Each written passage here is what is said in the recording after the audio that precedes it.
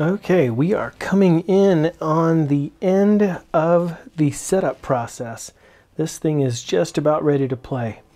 Now, the last thing we need to deal with is intonation, and we've talked a lot about intonation kind of in vague terms, and now is really where the rubber meets the road on intonation. With this saddle slant, typically my final break point on the strings is really right off of the front. So I'm going to see. Oh, and this tool, before I get any further, is just the end of, oh, let's see, maybe the D string. So I just clipped this off the end of the D, folded it over, and I'm going to use that under the strings on the saddle to determine where my string break point needs to be to get my intonation correct. So I'm going to lift this up, pull that back. Now I have a very precise break point.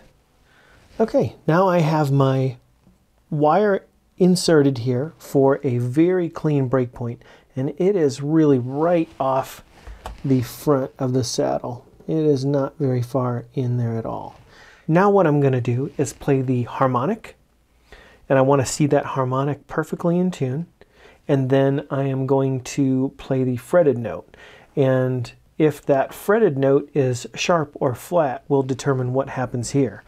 If that fretted note, and remember, once we fret it, we actually make that string longer because we change the angle from here to our fret. And that's what the intonation is about, is compensating for that longer string with a fretted note. If that fretted note is sharp, what we want to do is make this longer and move this towards the front of the bridge to make it longer and flatten out that note. If this is flat, we actually want to make it shorter, going this way, to sharpen that note just a little bit. Now I'll play the harmonic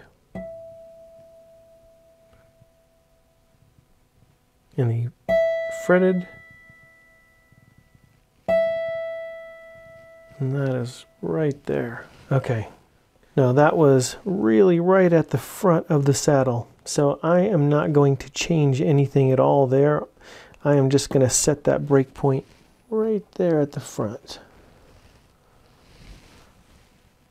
Now I'll get this right under towards the front of the bridge. Now that's the B string, playing the harmonic.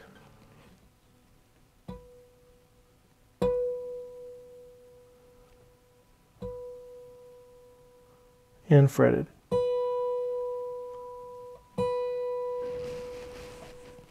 So that is close enough that I am not going to change that. That is just, man, that is a tiny, tiny bit flat when it's fretted, but it's really not worth changing that right now. If it gets more dramatic in the next week or so, then I'll change it, but let me just do that one more time. And that's exactly the same.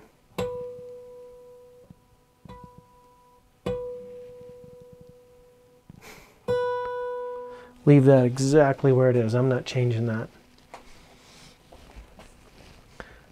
Make a note of where that is.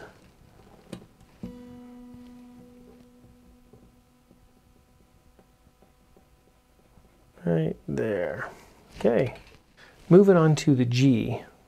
Now you might hear a little buzz on the string that I'm working on, but it's because there's a couple of different surfaces here that it's trying to vibrate on.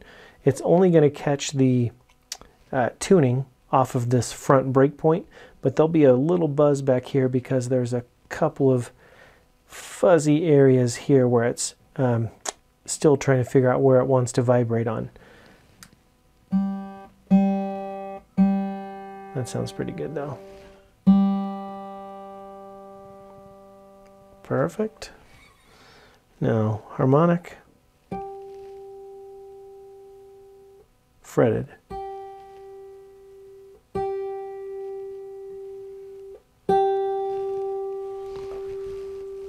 So I've got to move that G right back, right to the very front of the saddle.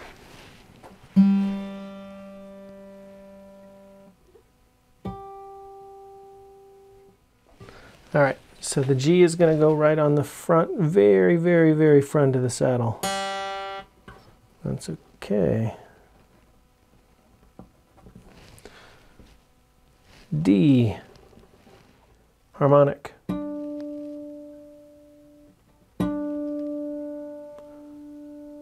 And fretted. Perfect. Not going to touch that. Yikes.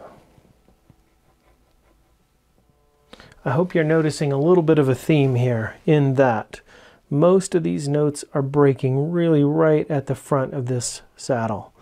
And some of the ones you'll see in the stores, the kind of the pre-made ones, are zigzagging all over the place. And that's usually just kind of a preset offset of what they think will happen. Really setting these up exactly like they're supposed to is going to get us much closer to playing in tune.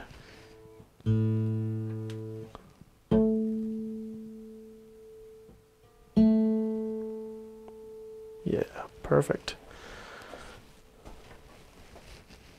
Okay.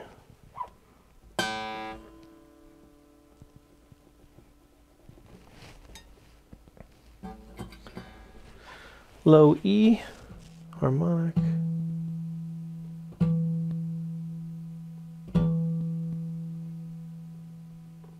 Fretted. Yep, okay. And that one is just a little bit further forward, maybe almost the middle of the saddle. So now I have my lines that I need to carve my breakpoints into. So as you can see, they move around just a little bit, but nothing like you'd see in a pre-made saddle from an inexpensive guitar at the store that sells many inexpensive guitars, who shall not be named. So I'm going to shape this, and then we will be done and ready to make some music. So now I need to loosen my strings up again, pull this out, and shape it.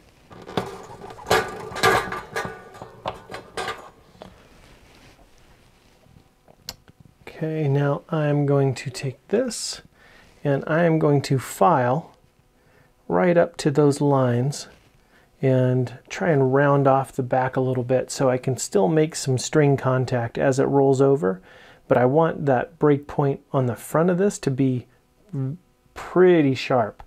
Really want to have that front part as accurate as possible and the back roll off so there's a little less string tension on a particular point.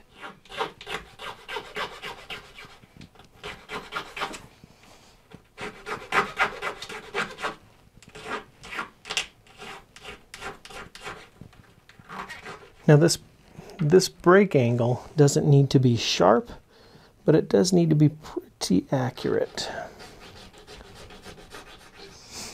Okay. This one's going right to the front.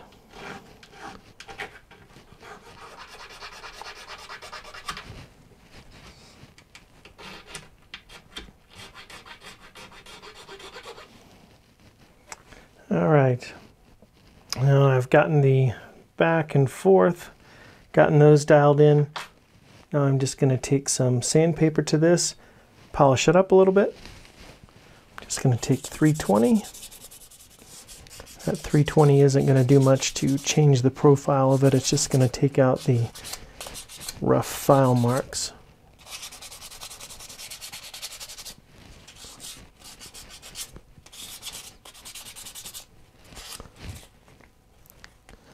That's nice and smooth.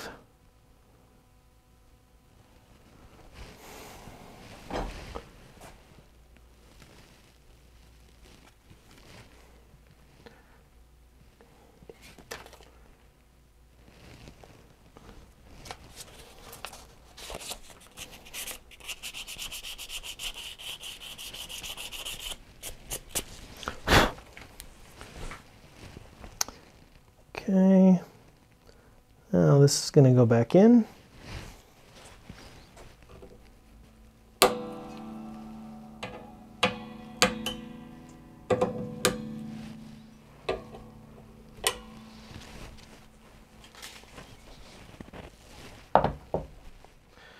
All right, I double checked the intonation across the strings. We are all good. I'm happy with the way things are at.